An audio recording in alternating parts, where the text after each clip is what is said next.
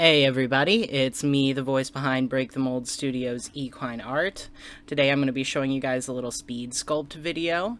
I've been meaning to incorporate a little more of my process of sculpting in with my channel and my studio, and so the other day I did about a 3-hour sculpting session on some pieces that I'm working on right now, and I thought that I would videotape and speed them up for you guys so that I could do a little conversation about my process and how I go about making these pieces, because I think that that's a really interesting and important part of the hobby that doesn't always get as much light shed on it as I think is important.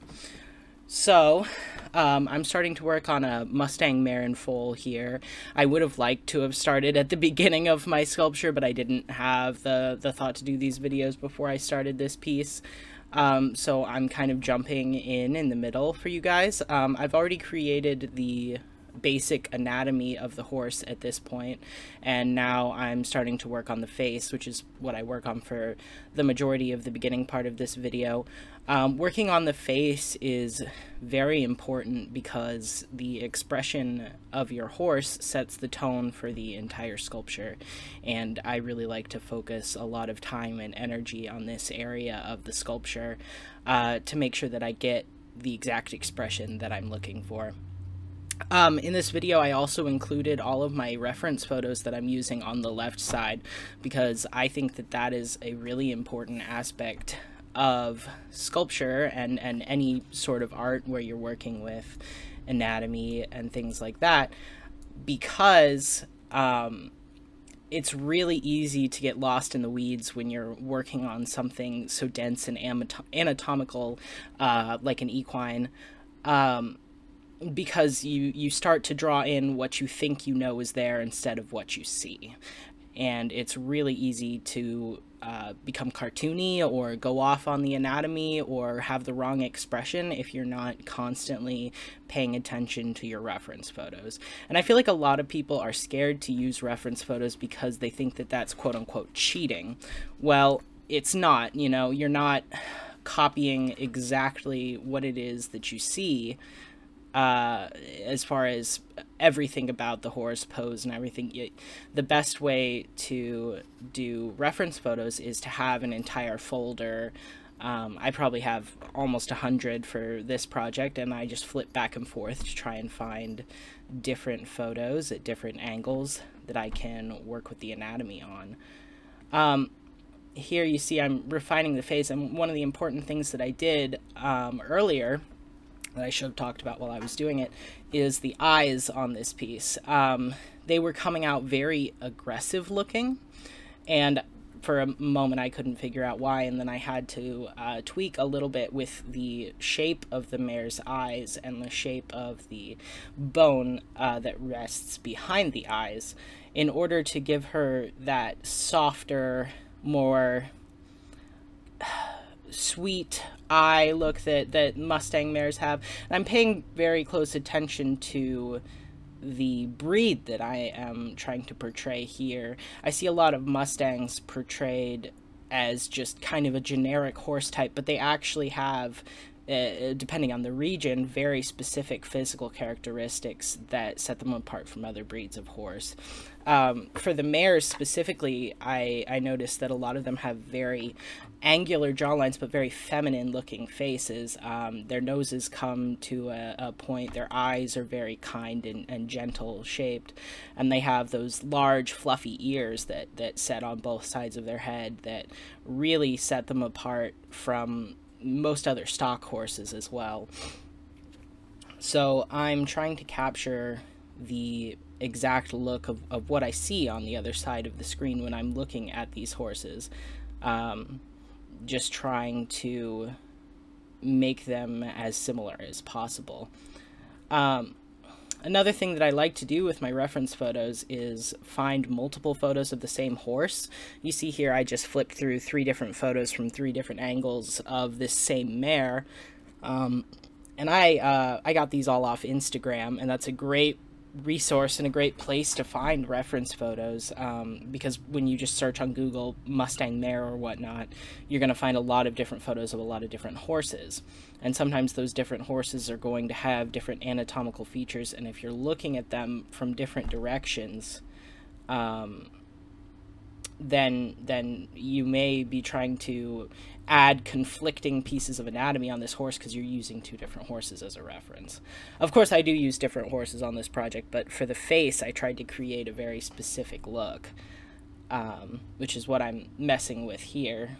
It's a lot of tiny tugging and pulling and readjusting things, because even the tiniest little bit of off anatomy can cause a huge difference in the expression and the perception of the breed of the horse.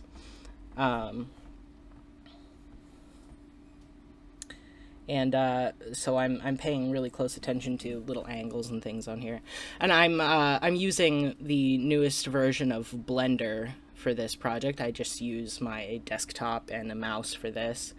Nothing too fancy. Blender is free.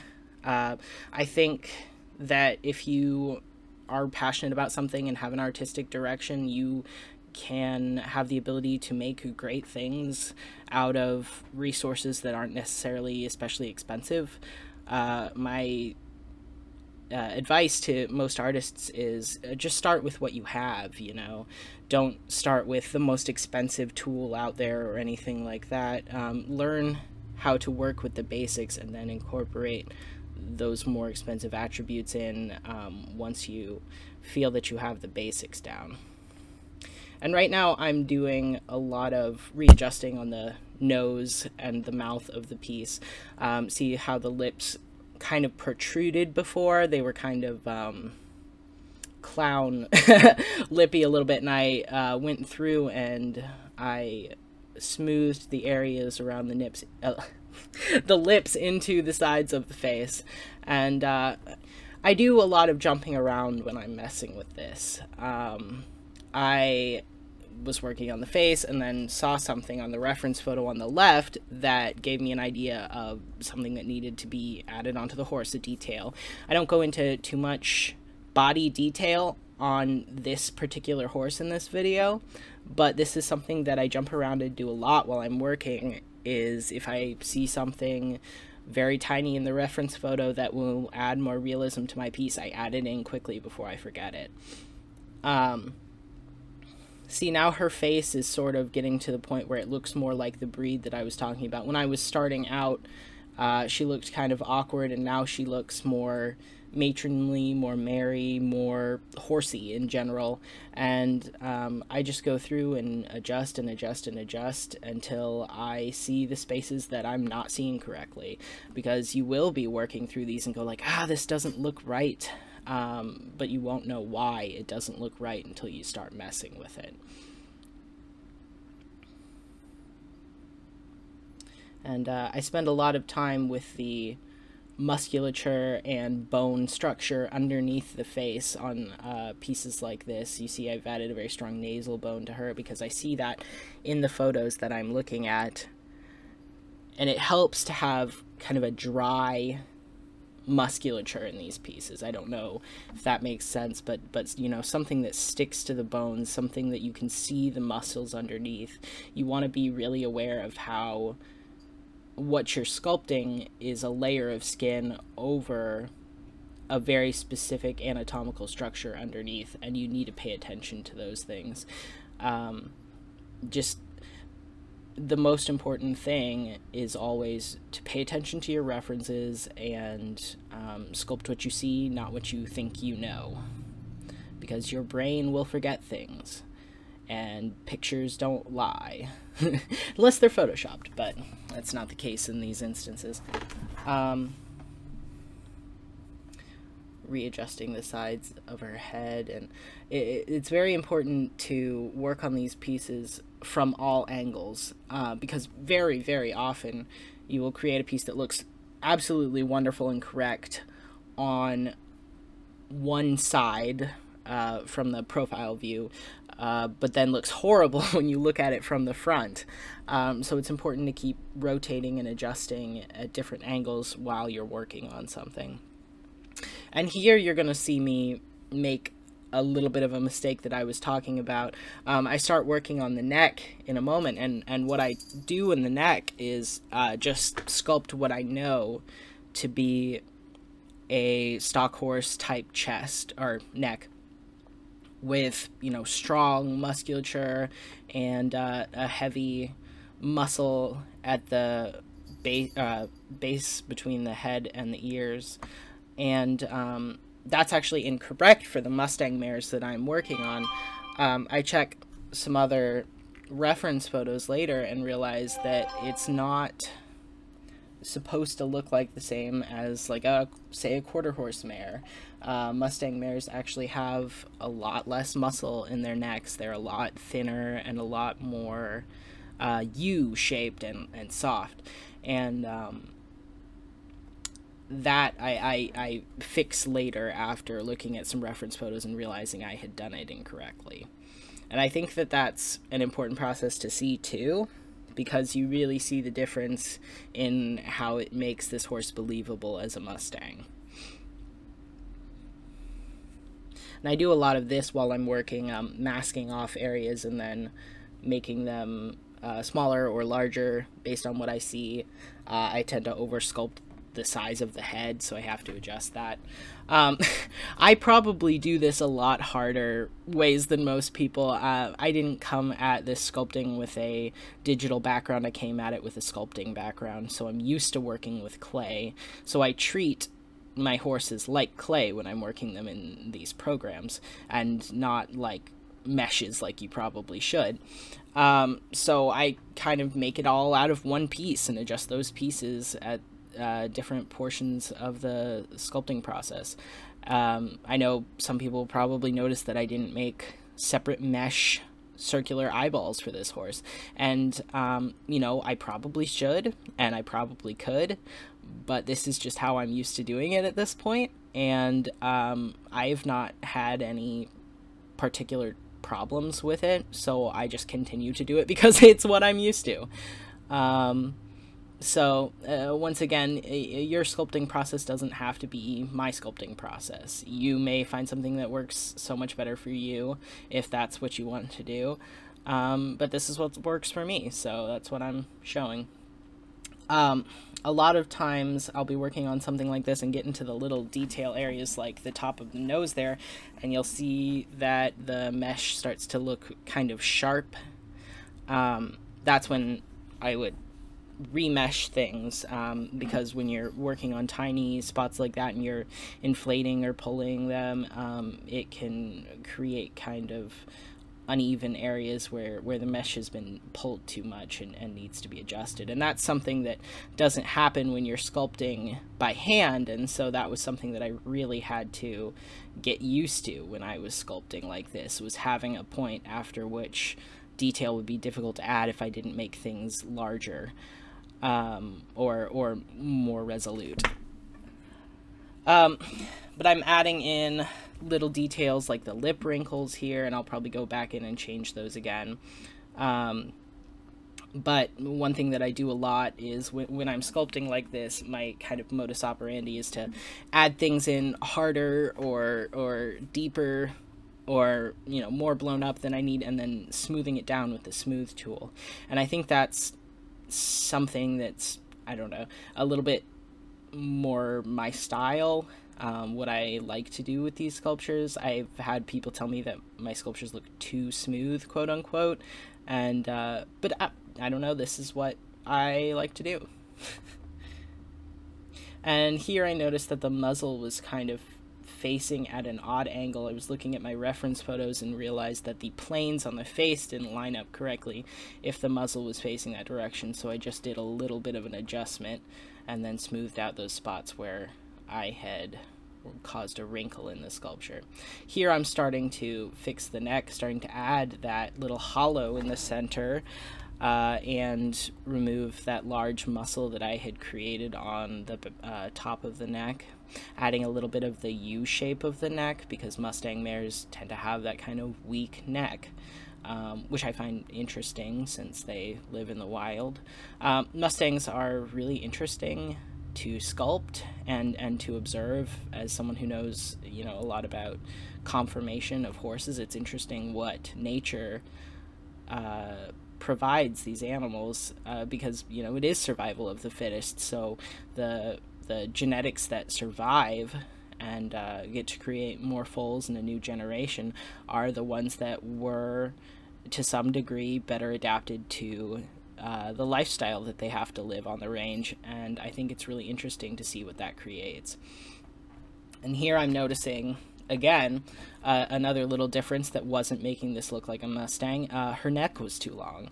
Mustang mares tend to have kind of shorter, stockier necks, and I realized that while looking at my references, and that's why the references are so important, because you think you know what you know, but you don't always know what you know, if that makes sense. So I do a lot of levels of sculpting in detail, and then kind of smoothing it out, and then sculpting in even more detail on top of that. I try to get a lot of the skin texture present in these horses when I work on them later, and I hope to have another video that really explores that.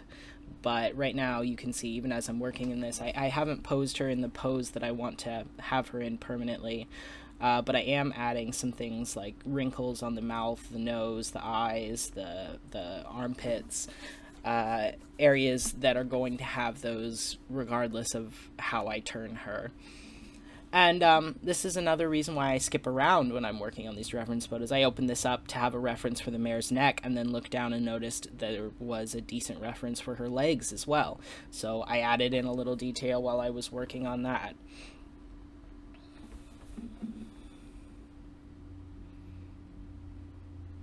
And here you see me looking at the foal right there and getting ideas. So I'm going to import a Costello in here. Costello is one of my previous sculptures, my first sculpture that was produced, actually. And he is a foal, but he is a Frisian foal. But I remembered that, you know, he has a similar anatomy and size to these little Mustang foals. So what I'm going to do is import him and make a baby for the mama that I'm working on. I like to use previous meshes that I had sculpted occasionally in order to still have that correct anatomy and things down, and not have to start over from scratch. But I never keep elements of the horse in there that could be recognizable. You'll watch I reposition him and then smooth him down almost completely so that I can re-detail over top of him to create the foal that I'm looking to do, and it will be unrecognizable as him when I'm finished. Of course, I only ever do this with my own meshes. I don't do this with anybody else's. That's not ethical, and that's not okay, especially if you're selling things. It's a little bit different if you're just doing them for yourself, but because I sell these to the public, I wouldn't ever want to steal from someone or worry about copyright infringement. You can get sued for shit like that, so just be mindful. And you see I am repositioning his head and neck here. I'm trying to figure out the best way to do it. Like I said, I kind of do this the hard way. Most people just make the different aspects out of different meshes and sculpt them separately and then add them back together when they're finished. I have not really figured out how to do that in a way that I feel works for me. So I'm once again doing this the hard way. You can see me try to troubleshoot a little bit of a problem here where his head isn't coming out correctly because I have left X mirroring on and should have just taken X mirroring off. But I eventually get it figured out, as you'll see.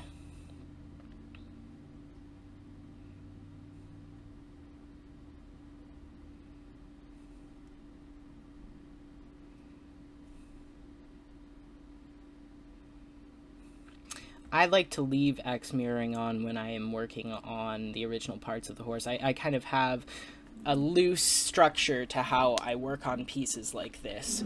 I generally start out with the basic anatomy of the horse with the X mirroring on, look at my reference photos of a horse standing, and get those anatomy points down correctly, the muscles, the bones, the distance of the back, the distance of the legs, things like that.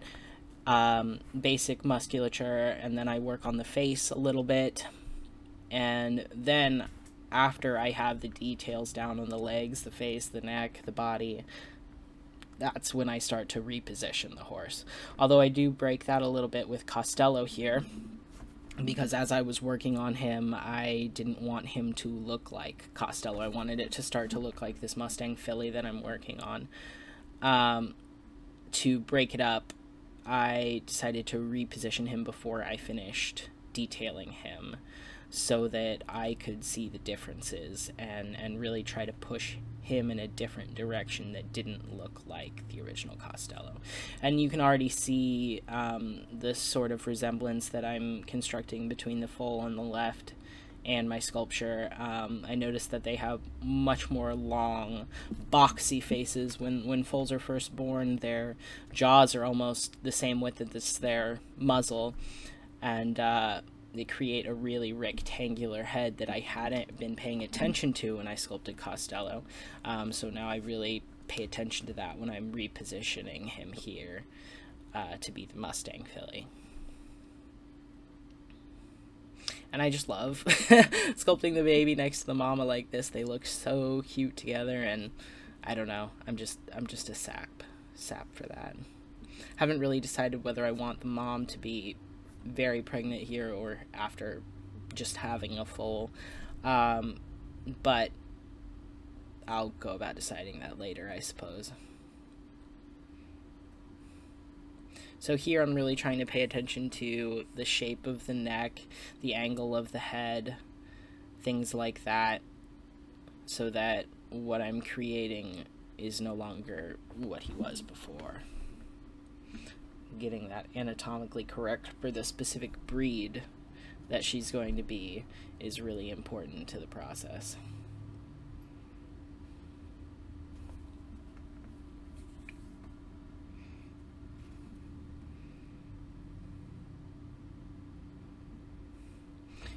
I'm pushing a little more of that shape of the head, the rectangular shape, and then I'm adding in the very thin, very full-like neck and shoulders and legs.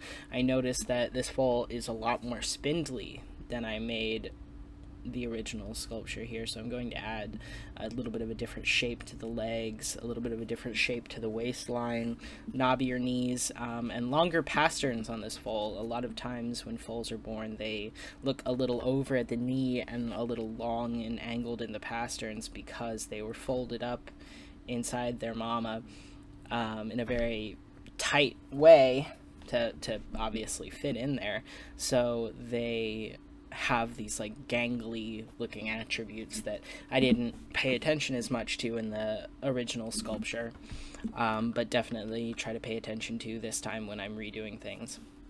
Again, I have multiple photos of the same foal to reference. I think that's really helpful to me in this because I'm getting the correct anatomy no matter which angle I'm looking at. Just remove the tail here.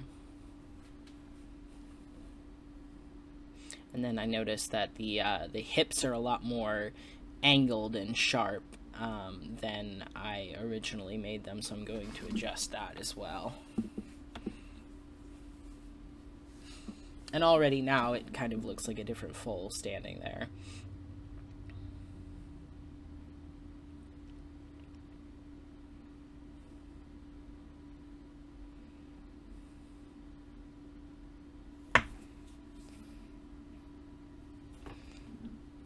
Just a little bit more pull and tug adjustment.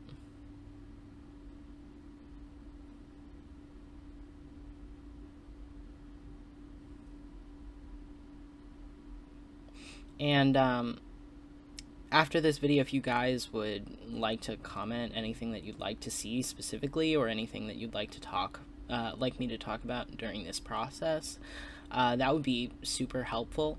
I'd love to know what it is y'all are interested in seeing with my sculpting process, anything you're interested in seeing me sculpt, because that's also a wonderful factor and helpful for me to understand what everybody's interested in seeing.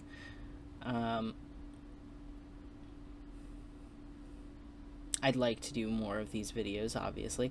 I had recorded all the audio for this video yesterday, and then realized that my audio recorder wasn't working. So if I sound a little not as enthusiastic this time around, it's because I've done this twice now, and I'm trying to remember what I talked about originally, which isn't the best. But here you can see I'm making a little more definition in the shoulders and the chest area and the neck of this horse, because the foal on the left, the little Mustang foal, has a lot of definition. Doesn't have a lot of meat on his bones, to say. So I'm really trying to capture that. The foal is probably about 1 day old in these photos. So the foaliness, if you can say that, is very defined. And you really have to pay attention to the ways that they're different than adult horses, because when you're sculpting a foal, you're not just sculpting a small horse. They have very different anatomical structures. That's why I really like portraying them. You have to be very concerned with the differences and making the foal look gangly enough, and understanding the breed too. It's a lot easier to analyze the breed of an adult horse than a young horse, and you really have to be specific and deliberate about it so that the breed comes through. Here I'm noticing that the legs on the foal are quite dry, so I'm adding some definition to these legs. They no longer have the same details that Costello's legs had. So that's another reason to smooth things down and add them in again, so that you don't replicate your own work. And here I mentioned I'm breaking my cycle of work a little bit to add the movement into this foal. And I'm paying attention to the knobby knee and the long pasterns and the angle. The angles are very important when you're looking at things like this. Another thing that you want to think about when you're moving legs and body parts to readjust is that you should not be bending any area where a horse in real life would not bend. So as you can see, when I'm readjusting these legs, I readjust them at the joints. It's very important to maintain that bone structure, because if you try to bend in the middle of the leg where there would be a straight bone and no joint, you're going to look like your horse is just dying. Got a broken leg, needs to be taken out to pasture.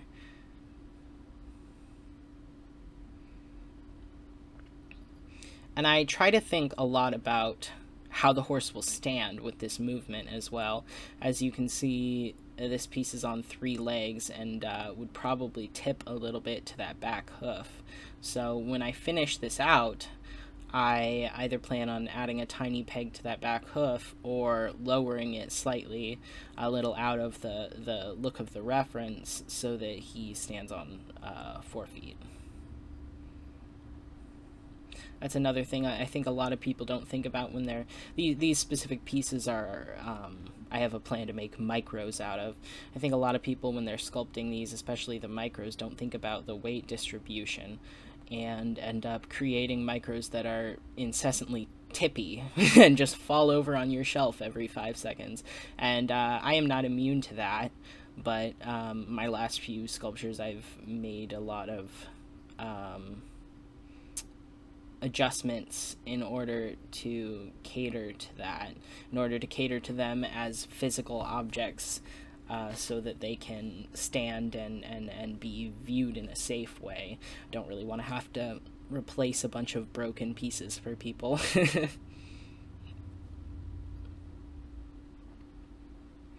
Now I'm almost to the end of it was about a 3-hour sculpting session that I worked on these guys, so you can understand the amount of time and work that are put into these. Right now I'm just fixing little objects and adding them in. I may go back and record more sessions with these two pieces if you guys are interested in that. Probably have better things to say next time, since I'm not very tired and had already recorded this and had it deleted. But if you have anything specific that you'd like to see, any questions that you have that I haven't answered, please feel free to comment them. If you'd like to see more of this, then please subscribe or follow me on Instagram at breakthemold_studios. That's where you can find all my work. I'm also on Facebook at Break the Mold Studios. I hope you guys enjoyed watching this, and I hope you have a wonderful day, and come back for more. Thank you so much.